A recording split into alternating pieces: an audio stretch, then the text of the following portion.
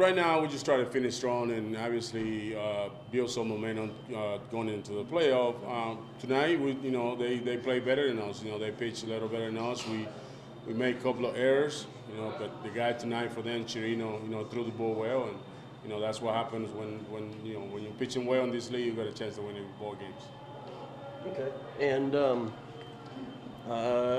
going into the playoffs, what is your mantra? What is your motto going in? We're not going to do nothing crazy. We're going to play our game. We're going to play the same way, with the same intensity. With the same plan that got us here. It's nothing is going to change. The guys are going to do this thing, and I'm going to manage, and we're going to coach the same way we did throughout the season. Okay. And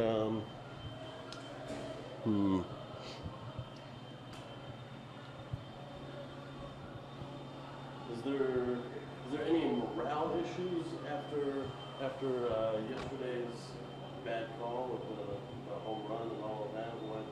What's going through your mind about that? Oh, nothing. That was that's over.